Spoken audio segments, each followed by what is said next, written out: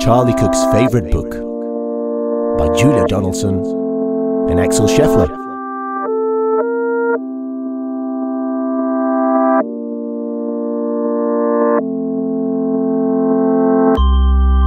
Once upon a time, there was a boy called Charlie Cook who curled up in a cozy chair and read his favorite book. About a leaky pirate ship which very nearly sank, and a pirate chief who got the blame and had to walk the plank. The chief swam to an island and went digging with his hook. At last he found a treasure chest, and in it was a book about a girl called Goldilocks and three indignant bears who cried, "Who's had our porridge? Who's been sitting on our chairs?" They went into the bedroom and Baby Bear said, "Look, she's in my bed, and what is more, she's got my favorite book." About Sir Percy Pilkington, a bold and fearless knight, who told the dragon, "Wait, I'm not quite ready for the fight.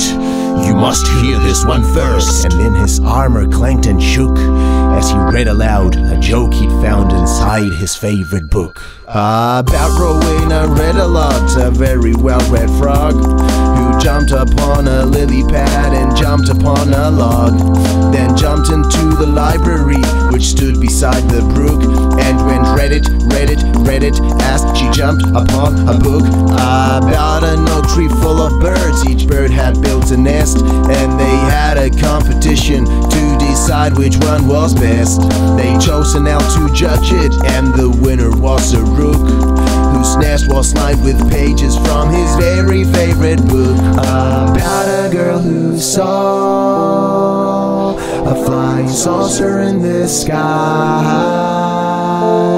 Some small green men were in it, and they wagged as they flew by. She tied her mother's sleeve and said, "Look, Mom, what I just seen." But Mom said, "Hush, I'm trying to read my favorite magazine." About a wicked jewel thief who stole the king's best crown, but then got stuck behind some sheep which slowed his car right down.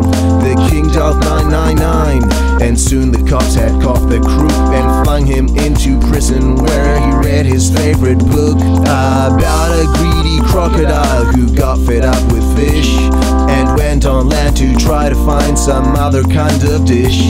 He went into a bookshop and he there grew even greedier while reading on page 90 of a large encyclopedia about the biggest birthday cake the world had ever seen.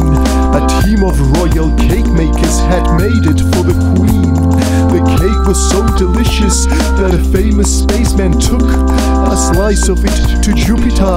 He also took a book about a ghost who glided round a castle every night, carrying her head and giving everyone a fright.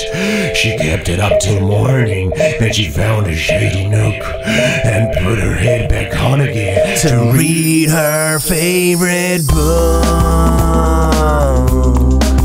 About a cozy armchair and a boy called Charlie Cook. About a cozy armchair and a boy called Charlie Cook. About a cozy armchair and a boy called Charlie Cook. About a cozy armchair